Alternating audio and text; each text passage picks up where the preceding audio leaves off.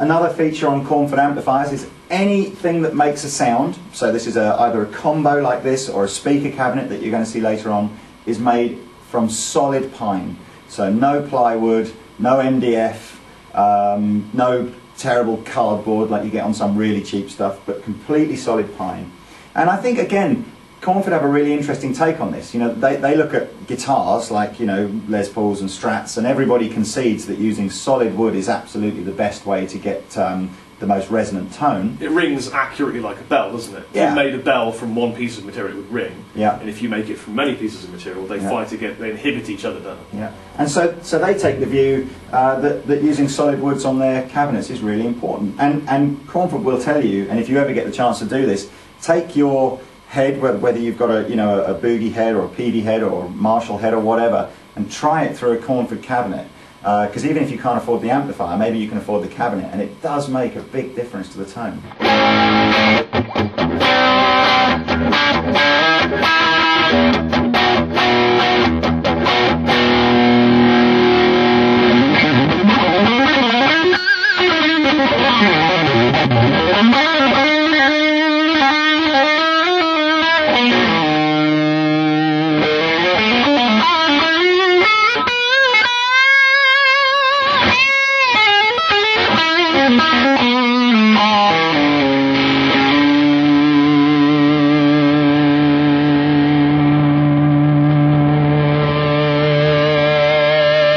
I guess one of the advantages Cornford have by pricing all of their amplifiers as kind of fairly top-end amplifiers is they're not interested in any kind of manufacturing technique that saves £2 or £3 or £5. Yeah. Companies that are making thousands of amplifiers a year will look to save those £2 and £3, because after you've made 10,000 amplifiers, that saving is a massive saving.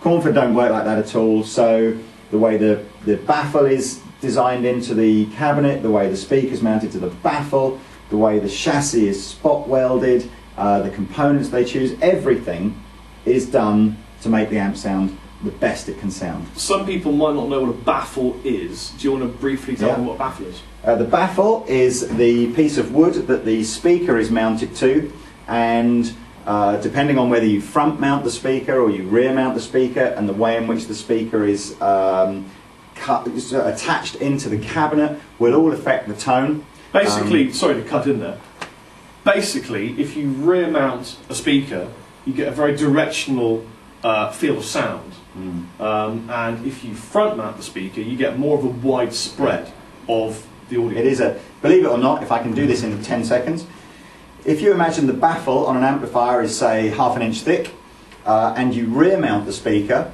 what happens is you create like a ½ inch deep tunnel. Like a trumpet. Yeah, for the sound to go through. So actually, as soon as the sound comes out the speaker, it's instantly sort of confined and channeled by this tunnel. If you front mount the speaker, which in real terms costs a little bit more, a few pounds more, because it takes a little bit longer then to assemble the cabinet, you don't get that tunnel effect. So it's much wider sort of sounding. Yeah. And for a 112, that's a really important thing. Definitely. Because if you've ever gigged with the 112, it's a nightmare if you've got a back-mounted speaker. Your drummer can't hear you unless you've got good floor monitoring, which is very rare. You can't hear yourself. Yeah, more importantly, you can't hear yourself. So you stand off to the side here and actually can't hear them what's coming out.